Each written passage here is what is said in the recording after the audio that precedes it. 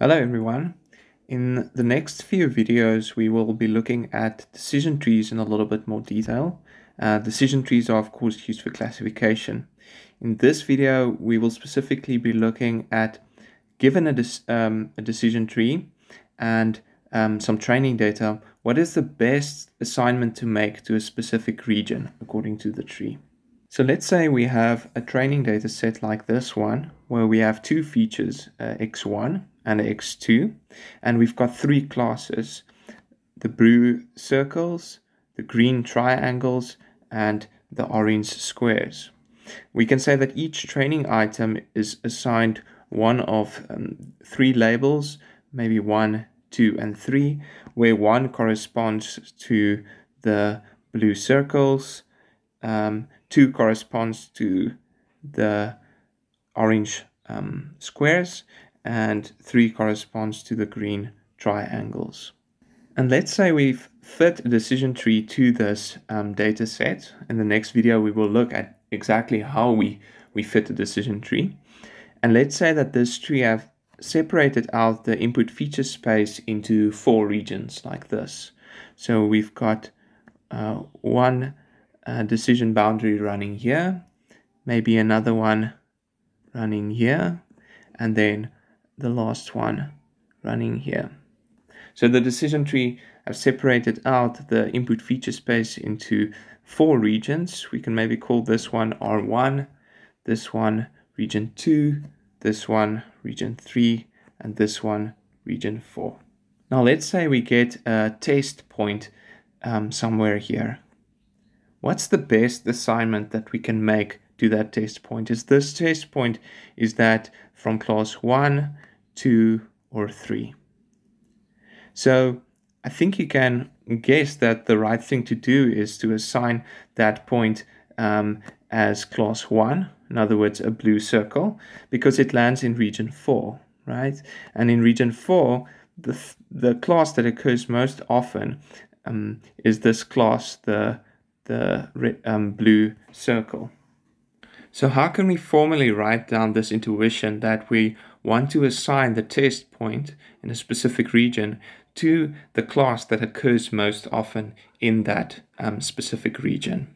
So in a region, what we do is we calculate the fraction of points in region Rm from class K. So what we do is we calculate the fraction of points from in a region M that comes from class K. Okay, and how we do that is we count the number of points in region Rm with label K, and then we divide that by the total number of points, of training points, that we have in that region. So we divide by the total number of points in region Rm. Okay, we can write that out a little bit more formally, where we say we divide by the number of points in region Rm. Okay, and then what we do is we count up the number of times that a training item xi, which is in that region Rm, we count up how many times we observe label K as a training label. So just a reminder, this is the indicator function. It returns a 1 if the statement inside the curly braces is true.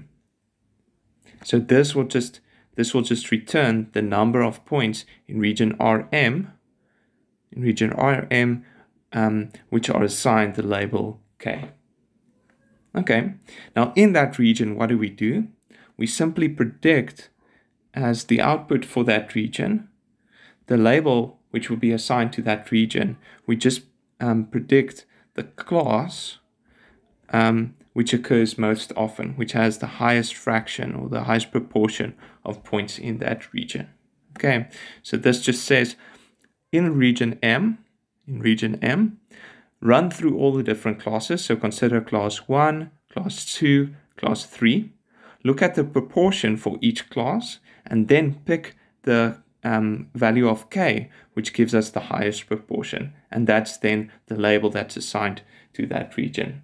So if we're looking, for example, at region 4 here, then for each of the 1, 2, 3 classes, we calculate the fraction of points in that region which was assigned to that class.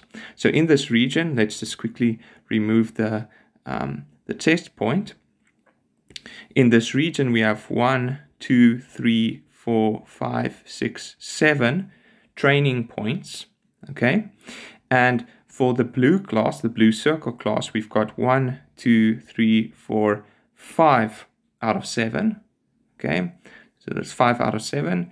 For the green one, we've got 1 out of 7, and for the orange square, we've got 1 out of 7 as well. So the class with the highest proportion in this region is clearly the blue circle class.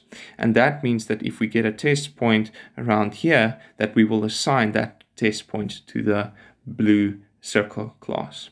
And in fact, any point landing in this region here, we will assign that to the blue circle class. Similarly, any point in here, we will assign to the orange square class or class number 2.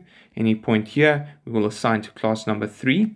And then here, we've got a little bit of an uncertainty about which class we will assign it to, but clearly it will either be class 3 or class 1.